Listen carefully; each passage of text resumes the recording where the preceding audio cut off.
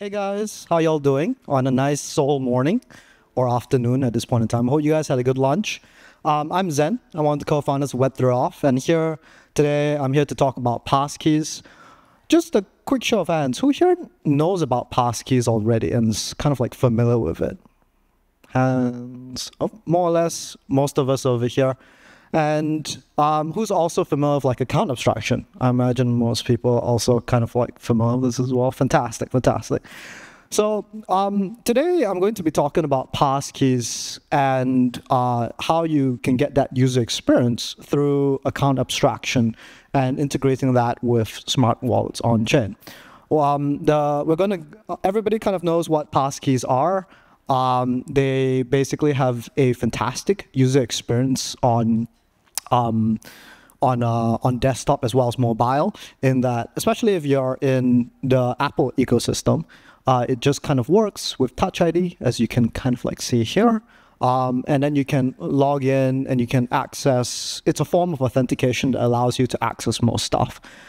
Now, in Web 2, passkeys are typically used as a second factor of authorization. But in Web 3, people have been experimenting using it as a first factor into different wallets and different accounts, and to help you hold and manage your crypto, because passkeys have nice properties that we'll go into a little bit deeper.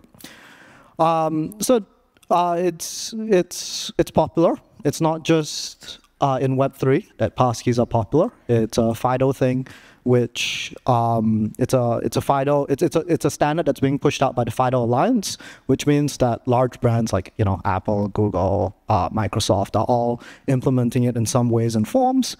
And today what we're going to do is we're going to go through, first off, a little bit more of how a passkey construction might work with account abstraction. We'll go through a little bit of just exercise of just architecturally how it works. And then we're going to go into us as Web3Off as a wallet as a service. In the ecosystem, we've been powering quite a few of these passkey experiences on different applications. So we're going to be going through some of the goods, the bads, and the uglies of passkeys on these different applications. How have the experiences been? Has it been perfect in production or not? And so on and so forth. So first off, this is what a passkeys architecture looks like. This is just stolen from the WebAuthn site, right? And I'm just going to walk through this super quickly, right? So passkeys have realistically actually two main stakeholders. It's really just the relying party solver and then the end user's device. But the end user's device can be broken down into two different components: the browser and then the authenticator. The browser is your browser. Everybody's familiar with that. The authenticator, though, is basically an implementation, and it's agnostic in how it can be implemented, but an implementation of a storage mechanism that houses a public-private key pair. And this public-private key pair has several different forms. You can use P255, you can use SCCP 256 R1, but you cannot use SCCP 256K1, which is the elliptic curve that Ethereum and Bitcoin and many other popular blockchains typically use. So although we can sign signatures and authenticate with keys, it is specifically not compatible with Ethereum natively or any of that, right? Now, if we walk through the flow, the authentication flow is really quite simple. The relaying party server, which you can think of as a normal dApp or whatever, issues a challenge. This challenge is then relayed to the user's browser and the user's client side. It's relayed down through the WebAuthn API into the relaying party's authenticator. The authenticator basically creates a new key pair if necessary. If its existing key pair just basically signs, and then you have your new public-private key pair and credential ID, and then they just relay this information, including the signed attested object, back to the relaying party server, and then at step 6, the relaying party server basically just verifies that. So how might we combine this with account abstraction? What would a straightforward way of doing so would be? Because we can't just rely on that signature because it's on a different curve type. So how might we integrate it into a on-chain smart contract which verifies it? This is kind of off the top of a kind of a simple implementation, right? A naive implementation rather of it. And everything's the same from step 1 all the way down to step 6, right? However, after step 6, instead of just verifying it on our server and just keeping it there, we then relay this same signature on-chain, and then we either do a user op or just have a verifier on the smart contract level that verifies SECP R1 signatures. And we just verify the contents of that signature as kind of a user wish to interact with something, and we're done. And that just kind of allows Passkeys with some form of on-chain verification to indicate user operations. Now, this is a naive implementation. Can anybody spot what is wrong with this implementation if we just naively do this? If we just cite, for example, if we have if the challenge that we're issuing is something like, hey, I want to send 10 USDC to XXX wallet. And we sign on that on the hardware enclave in step 2 to 4, and then we relay that on-chain. And the on-chain smart contract verifies that signature to send 10 USDC. Can anybody spot what is wrong with this very naive implementation?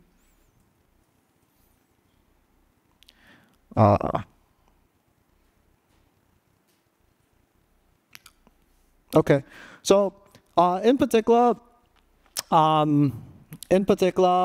the main problem with just signing something that's like saying like, hey, I just want to give 10 USDC to Bob, for example, is that the SECP R1 signature now replicates a user intention to do something. And if the signature object indicates the user intention to do something, and this signature is on-chain and in public, it's a very you basically become susceptible to replay attacks, right? You become susceptible to replay attacks in that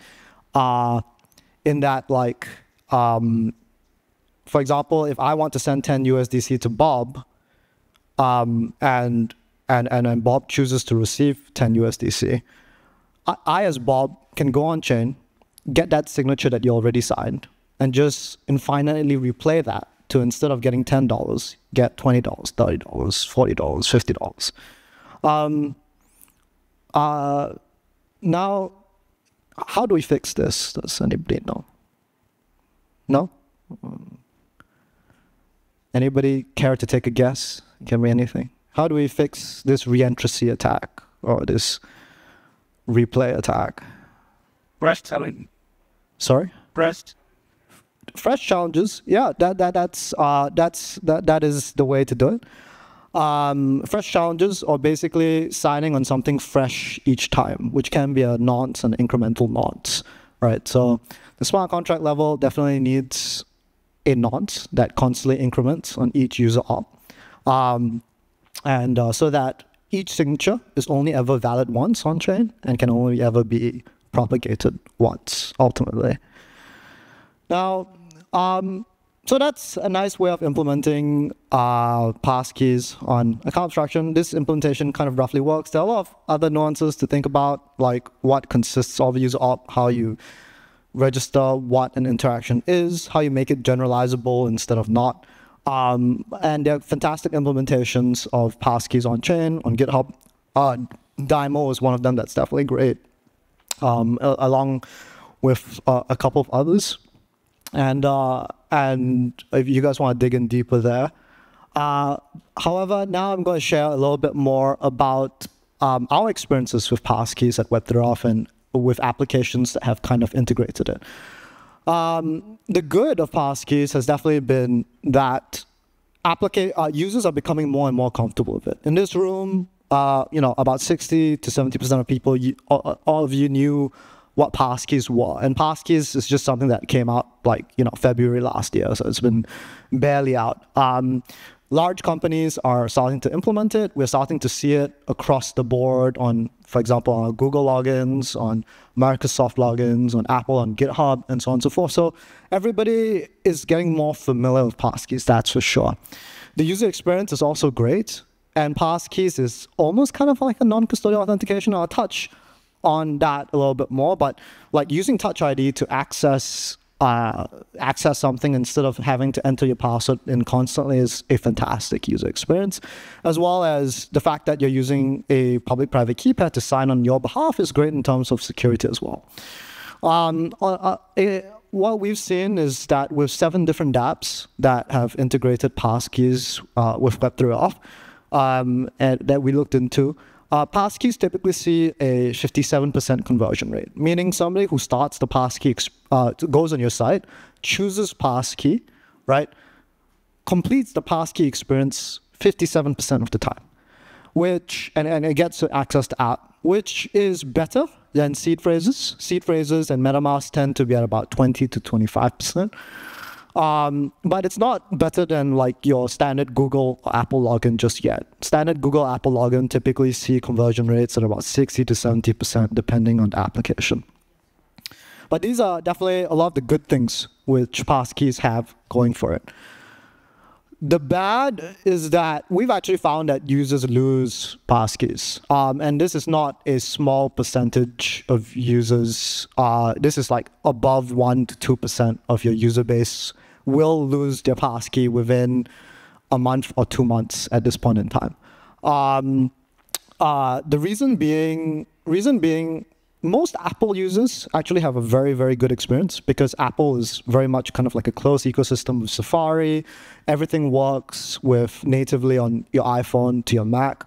But if you are cross-platform, if you're doing, for example, if you're a Chrome user on Mac or Chrome user on iOS, if you are Android and you're using Safari, for example, I don't know for what reason, but if you are, you face a lot of compatibility issues. Sometimes the users can't see their passkey. Sometimes they don't know where it is. They can't retrieve it back. Older versions of Chrome and older Android versions, because iOS forces you to update each and every time, it's a little bit, Passkeys work typically more there, but Androids tend to have a longer and wider version spread across different phones. And because of that, sometimes Passkeys are just not supported. Sometimes when people, there was one bug where somebody erased their passwords, like removed their cache, and then their Passkeys disappeared as well, and the Passkeys were removed, right? So users, like, this will improve as time goes on. I have the absolute confidence that it will improve. But if you're implementing something within the next 2 to 3 months, and you're looking to implement Passkeys, I would highly consider that, right? There are also just extra costs for interactions and on-chain verification. With some of the newer upgrades and some L2s, it's a little bit, it's much better now. But before that, on Polygon, it would cost about 12 to 15 cents per signature verification and per user op. So that is an additional cost that you would have to bear. Now, so the bad was a little bit more on the low-level stuff, right? On the high-level stuff is the ugly, right? Passkeys look great on the onset, but what are the problems with its implementations? So number one, Passkeys weren't.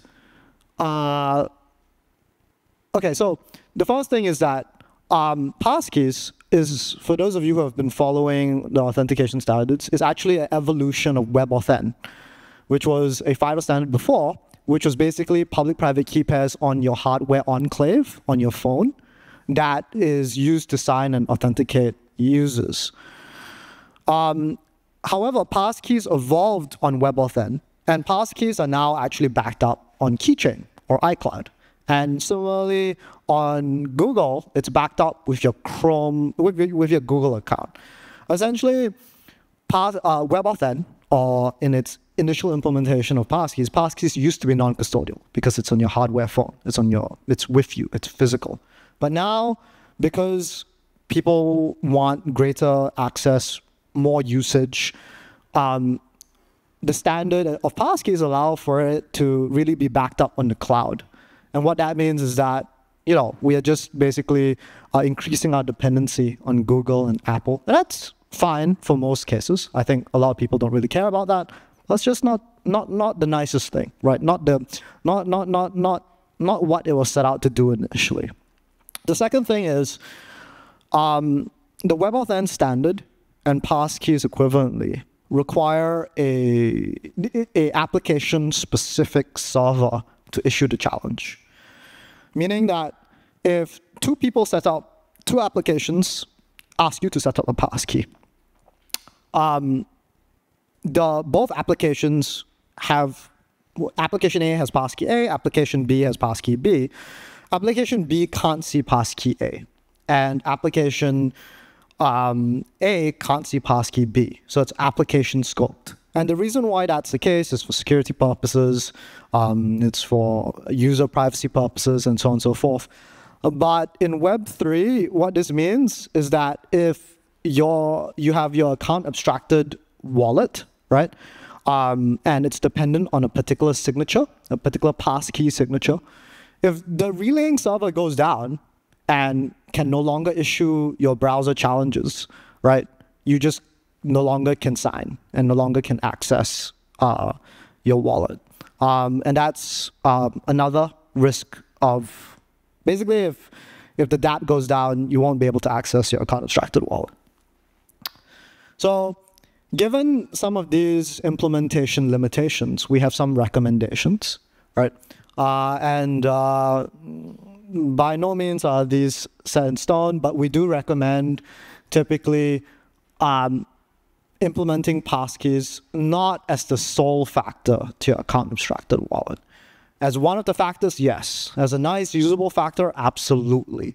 But as the only factor, I would not recommend it, because that just means that 2 to 3% of the users will lose their keys in 2 to 3 months at this point.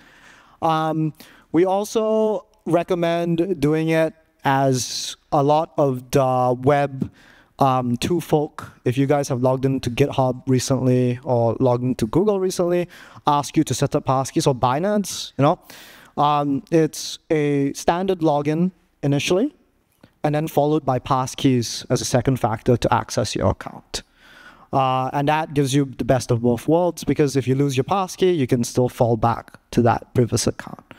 Last but not least, we highly recommend that you restrict your implementations to specific OSs and browser types. So if you're on iOS, only allow it on Safari. If you're on Android, only allow it on Chrome and Edge. If you're on Windows, similarly so. This is because passkeys also have a lot of read routes in the UI UX. Like sometimes it presents to you a nice screen to select that, but sometimes it asks you to like put in a security key, like a UB key. So there are a lot of read routes, especially when the browsers can't detect the OS level capabilities and the OS level authenticators. So we highly recommend that you restrict it to, for example, as I said, Safari, Mac, Android, Chrome. And that's about it. So that's all for my presentation. I can take a couple of questions if I have time. Absolutely. Thank you so much, Zhen. If someone has questions. Here. Hi, how are you doing? Hello, I'm good.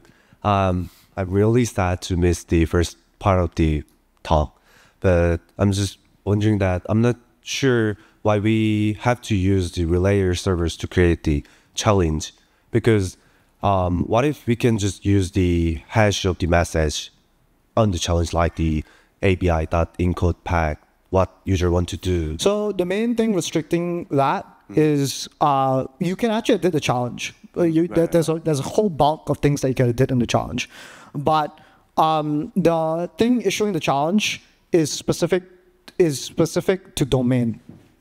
So the WebAuthn API that's implemented on, let's say, Chrome or Safari or whatsoever, but based on domain, URL specific. So if you just issue it from another domain, you just can't access the same set of passkeys. Right. That's it. It's implemented on the browser level. That's the restriction. I see. Thank you. Thank you. Are there any other questions? If not, you can reach out to me here on Twitter. And our Passkeys module and SDK is currently in early access. We have 7 dApps already building on it, but it's actively getting more mature, and we'd be pushing it out. We'd be looking to actively push it out more. If you guys are keen on building Passkeys and keen on improving your user experiences, do let us know. We'd love to work with you guys. Thank you.